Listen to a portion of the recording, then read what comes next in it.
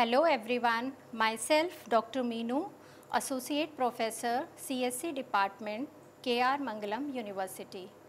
In this lecture, I would introduce you to the Python programming language. The topics covered in the language would be Python introduction, various features of Python programming language, why we need Python language. We also discuss about the Python virtual machine and how the Python program will be executed using Python interpreter. Python is developed by Guido van Rossum. He started implementing Python in 1989 and the formal version of the language was released in 1991. Python is a very simple programming language. So, even if you are new to the programming, you can learn Python without facing any issues. Python is a general purpose language. It is interpreted, interactive and object oriented programming language. General purpose means that you can use Python to write code for any programming task. Python is now used for developing various applications, like it is being used in search engine widely, in mission critical projects and in web development, etc. We say that Python is an interpreted language. This means the source code of a Python program is converted into bytecode and then it is executed by Python virtual machine. Python is also an object-oriented programming language because it has all the properties of an object-oriented programming. It has classes, encapsulation, polymorphism, inheritance, abstraction, etc., which makes it a object-oriented language. We will be discussing about these object-oriented features in further lectures in very much detail. Now, we will see why Python is in so much of demand nowadays. Python is open source, which means it is available free of cost. Python works on different platforms, like we can use Python on Windows, on Mac, Linux operating system. Python has a simple syntax similar to the English language, so it is very easy to understand. Python allows the developer to write programs with the fewer lines of code as compared to the other programming languages which you must have learned earlier. Python runs on an interpreter system. That means code can be executed as soon as it is written. That means the prototyping will be very quick when you use Python programming. Now, we will see various features of Python programming language. Python provides many useful features which make it popular and valuable from other programming languages. We have listed here a few essential features of Python. First is easy to learn and use. Python is very easy to learn as compared to other programming languages. Its syntax is straightforward and much the same like the English language. Secondly, it is an expressive language. That means Python can perform complex tasks using few lines of code. For example, to print hello world, you simply need to type print and hello world in the brackets. It will take only one line to execute the code. Whereas in Java and C, it takes multiple lines to print simple hello world. Thirdly, it is an interpreted language. Python is an interpreted language because it executes the code one line at a time. The advantage of being interpreted is that it makes debugging very easy and it makes the code portable. Next is cross-platform language. Python can run equally on different platforms such as Windows, Linux, Unix, Mac operating system, etc. So, we can say that Python is a portable language. Next is free and open source. Python is freely available to everyone. It is freely available on its official website. The term open source means Python can download and be used without paying any money to the user. Next is object-oriented language. As already discussed, Python supports inheritance, polymorphism, encapsulation, abstraction, etc. That makes it an object-oriented language. Next is extensible. We say that Python is an extensible language. We can integrate Python code into C or C++ language, and then we can compile the code in C and C++ itself.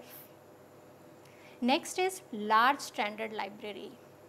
Python provides a vast range of libraries for various activities.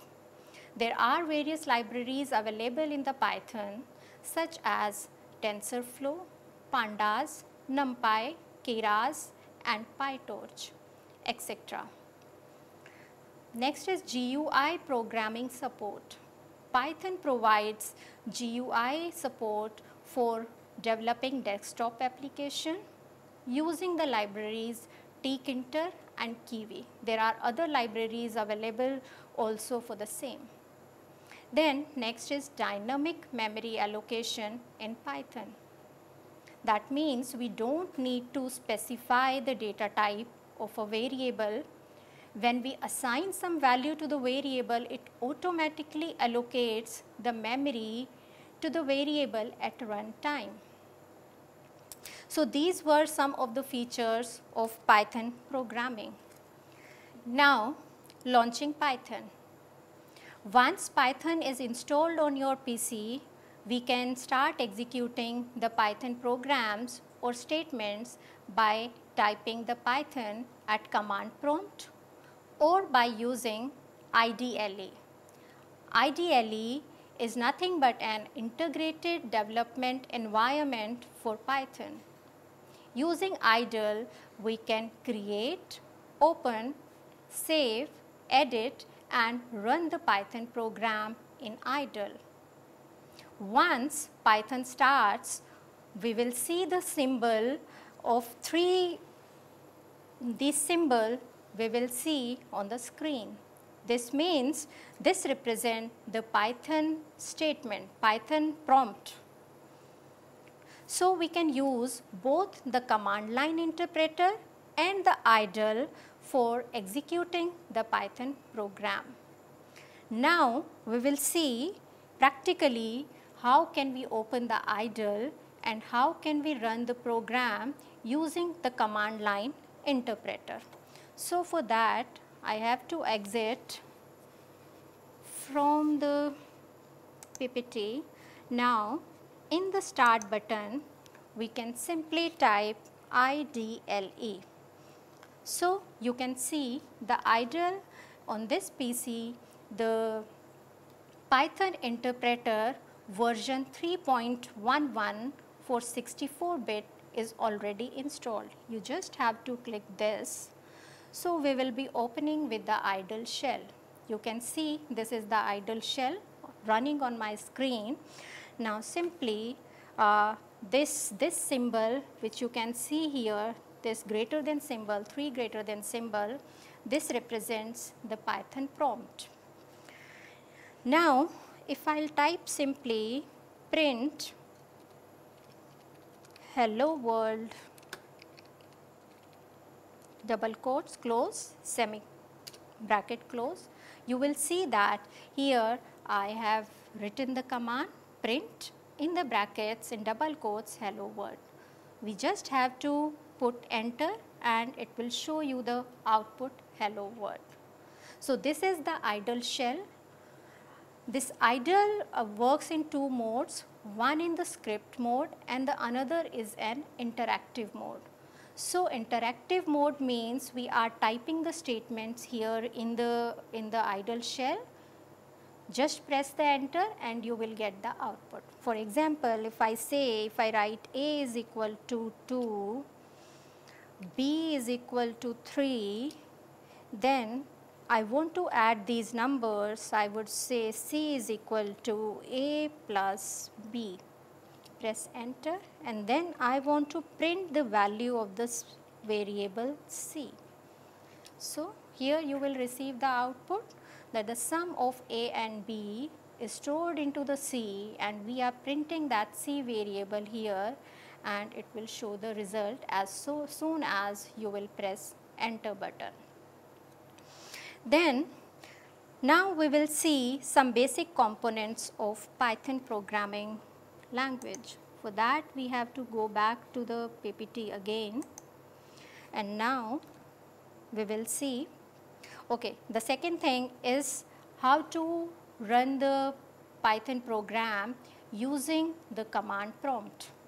Now we will see how to execute the program using the command prompt. For that we have to type the CMD here in the start, press enter, the command prompt will open. Here we have to simply type Python to come to the Python prompt. So, see here we can't see the Python prompt. So, that means we have to set the path for this. For setting the path, what we have to do is, I have to check, I have copied the Python path wherever the Python is installed on your PC. Go to the environment settings of your computer. You can see here advanced system settings. In advanced system settings, the system properties pop-up comes out. Here we have a tab environment variable. In the environment variable, we have user variable and system variable. So, in the system variable, we have to go to the new. We simply have to type variable name as path and I am just copying the path where the Python is installed on my PC. Press OK, OK, OK. Now I am closing all the windows here and now again opening the command prompt. Here again I am typing Python. Okay. We have to type Python in the command prompt and you will see the Python statement prompt will appear here. Now again the same thing, you can run the command here. I am simply typing hi, close the bracket, enter. So it will show you the output hi. So in the same way we can type the commands and then we can press enter. So as soon as you will finish your typing and enter the press the enter button, you will get the output. Now we will see how we will be running our programs here using the idle shell only. So I am opening the idle shell again. So we can also execute the program in the script mode. That means if you have more than one line or you have set of statements which you execute in one go, then we have to create a file. So go to file, go to new file, write your code here. We simply have to, for example, I am writing here print hello world. That's it. This is what I want to execute. I am just showing you the process how to execute the file in the script mode. So we have to save the file, go to save as. We have to save the file here, for example, with the name test. This is already a Python file, or you can also type here the extension test.py. Py is the Python extension. Save the program. The program is being saved at this path which you can see in the title bar. This is the default path where every program is being saved. So, what we have to do in order to execute, in order to run the program, go to the run module. Okay, there is some error. So, you need to put the double quotes here in the start.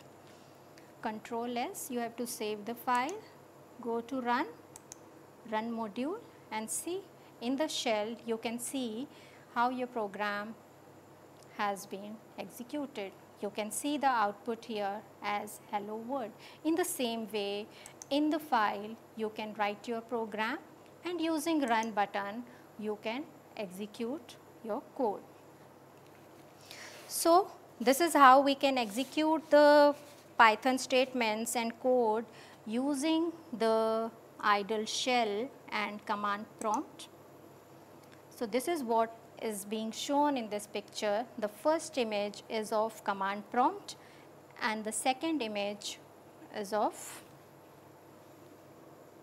idle shell. So, this is what I have already told you. Now, we will discuss about Python virtual machine. This is also known as PVM. PVM is a software program which provides programming environment. The role of PVM is to convert the bytecode instruction into the machine code so that the computer can execute those machine instructions and generate the output. Interpreter converts bytecode into machine code and sends that machine code to the computer processor for execution. In this diagram, I will explain you the step-by-step process of executing a Python program. So, this is the Python file, this is the .py file which we have created using the idle. So, this is our source code program. Then this source code program you will save this program with some name, for example test.py. This will be the input for the compiler. The Python compiler will pick this test.py file and convert this code into a bytecode, which is an intermediate file, and this is being stored with this particular extension.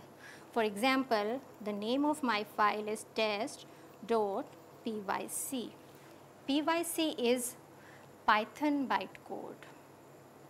The interpreter or the Python virtual machine will take this PYC file, interpret line by line and generate the machine code corresponding to the bytecode. Now, once the machine code has been generated for our program, the computer processor will execute the machine code and generate the output which you can see in the console window. So, this was the process of step-by-step executing a Python program. Now, we will discuss about some basic components of Python. A thorough understanding of the basic components of programming language is vital in the development of the code. So, some of the basic components are, as specified in the PPT, are values and types. So, when we write 1, 2 and hello world, these are nothing but the values, right. If I want to see that what is the data type associated with these values. So, what we can do is we can simply write this command type and you specify the value. If it is a string, you specify in single quote, otherwise you can write it directly. So, this type string, this is the output of this command. That means hello world is a string. The data type associated with the hello world is string. It is of string data type. Now, if I write type in the brackets 17. 17 is a whole number. So, the data type associated with this value is integer. So, this would be the output that you will receive here. If I type the decimal value, type 3.2, you will receive the output as type float. That means this is a float value. So, variable and data types. What are variables in a programming language? Variables are the most powerful features of any programming language. With the help of the variable, we can manipulate the values of those variables. So, every variable has an identity, has a type and a value. Identity is nothing but the address of that variable which is stored into the memory. Type is a set of values and allowable operations on those values. And value, an assignment statement that creates new variable and gives them values. For example, if I type m is equal to 10. So, this is a Python statement. M is a variable name. So, this is the ID of my variable. This is the value of that variable, and type is the data type, right? The data type of this variable is integer. So, as you can see in the example, message and some string in the single quote. So, message is a variable name, this is a value, and with the assignment operation, we are assigning the value to a variable. This is an integer assignment, n is equal to 17, and this is a floating point assignment, pi is equal to 3.14 and so on. Now, we will see how you can write the variable names and what are the keywords in Python programming language. So, variables, whatever name you are giving to the variable, they should be short, they should be meaningful, right? And you can write the more descriptive name also. You can give the name to a variable like x is equal to 5, y is equal to 10. Right, you can also write like the example has been given here, that age is equal to, this is more descriptive name, age is equal to 10, car name, right, and total underscore volume. All these are the variable name. They can be the short variable name or they can be more descriptive, right. Then I will tell you certain rules for writing the variable names in Python. So, a variable name must start with a letter or the underscore character.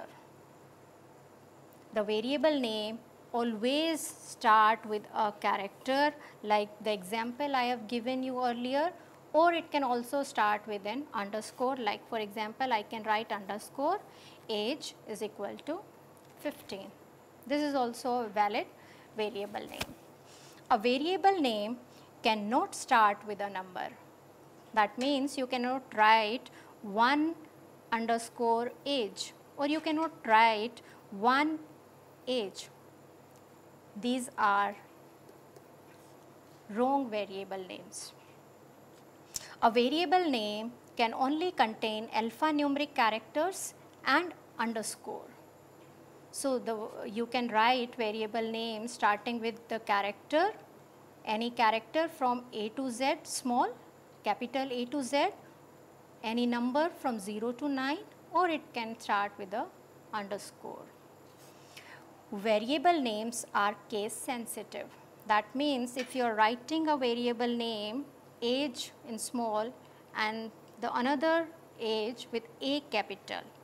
So, these are two different variables, they are not same. When I write A is equal to 10 and when I am writing A is equal to 10, these are two different values for the compiler and the interpreter in Python. So, these are the examples of some legal variable names and illegal variable names. My var is equal to John. So, remember we always give the string values in the double quotes or in single quote. If you write my var is equal to in single quote John, this would also be correct.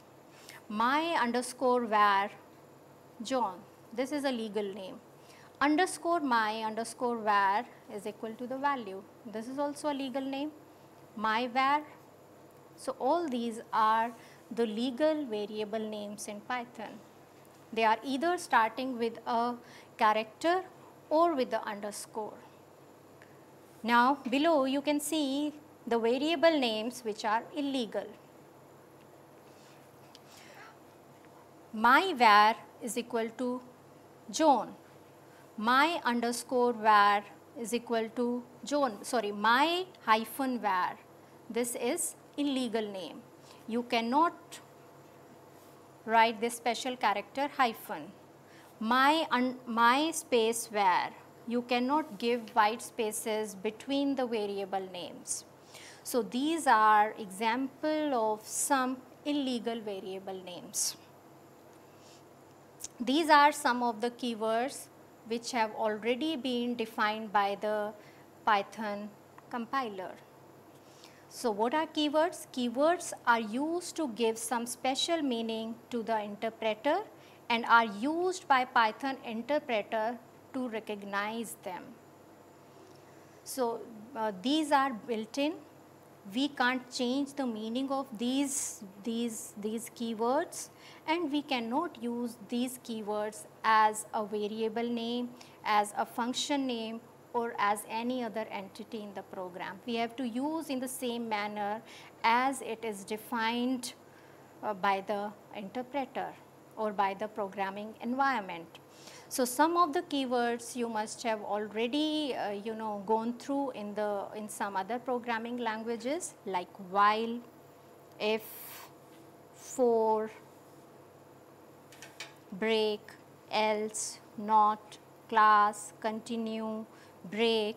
These are some of the common keywords which we have already studied in C, C++ or Java. Python has specified some more keywords, as you can see, delete, as, with, pass. These are this is the list of the keywords by compiler 3.7. So, every time we get the new version of the compiler, we may have some added keyword in that interpreter. So, that's all for today. Thank you so much. We will learn about different data types. We will also see the programs, control structures, looping in the further lectures. Thank you so much. Thank you.